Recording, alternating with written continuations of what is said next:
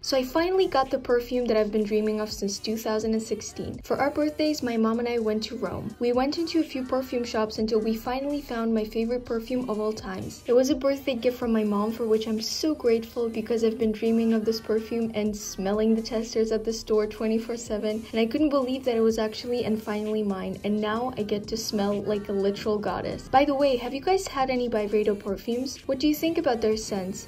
As you can see, I'm absolutely in love.